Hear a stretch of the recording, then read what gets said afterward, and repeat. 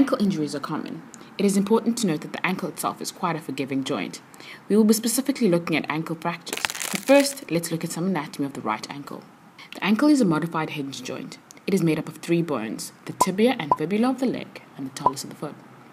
The distal tibia and the fibula are bound by multiple strong ligaments and a broad fibrous membrane, together known as the distal tibular-fibula syndesmosis. This distal union of these bones produces a bracket-shaped socket known as the mortise, to which the body of the talus fits. The tibular-fibula syndesmosis and the interosseous membrane prevent the mortise from opening.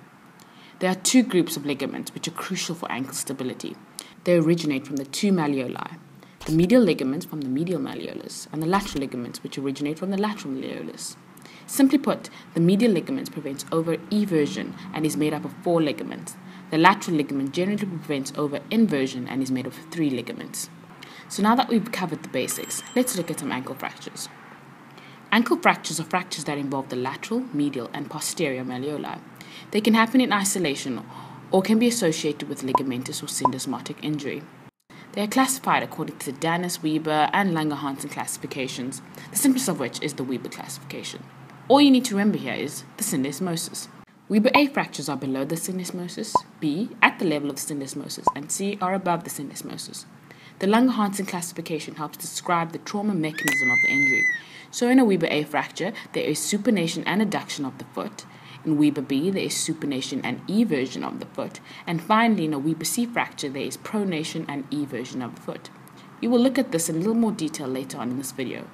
Each of the Weber A, B, C fractures occur in stages. A has 2, B has 4, and C has 4. So remember Weber A, B, C, 2, 4, 4. Now that we've covered the basics, let's have a look at the specific fractures. In a Weber A fracture, there is supination and adduction of the foot. There are 2 stages to this fracture. First, there is either tension on the lateral and collateral ligament, causing them to rupture, or there may be an avulsion fracture of the lateral malleolus. Secondly, there can be an oblique fracture of the medial malleolus. Looking at this X-ray, notice that the syndesmosis is intact. There is an avulsion fracture of the lateral medialus below the syndesmosis, and there may be an oblique fracture of the medial malleolus. This is not evident here. In a Weber B fracture, there is supination and eversion of the foot. The force can cause the anterior syndesmosis to rupture.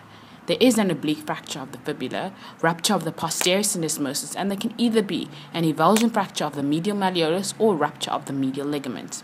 Looking at this X-ray, notice that the syndesmosis may be intact, but it is disrupted here. There is an oblique fracture of the fibula at the level of the syndesmosis, and there may also be an avulsion fracture of the medial malleolus or medial ligamentous injury. Finally, let's have a look at Weber C fractures.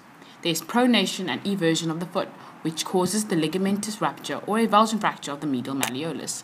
The anterior syndesmosis ruptures, there is a fibular fracture above the syndesmosis, and finally, there is an avulsion fracture of the malleolus tertius or a rupture of the posterior syndesmosis. Looking at this final X-ray, notice that the syndesmosis is disrupted. There is an avulsion fracture of the medial malleolus. There is a fibular fracture above the syndesmosis. It is visible here, but look at the second X-ray. The fracture is higher up. When looking at the AP view here, you could have misdiagnosed this as soft tissue swelling. Therefore, always remember your basic principles and apply the rule of 2s. That's it basically. Remember ABC and the syndesmosis. For more information, please visit radiologyassistant.nl.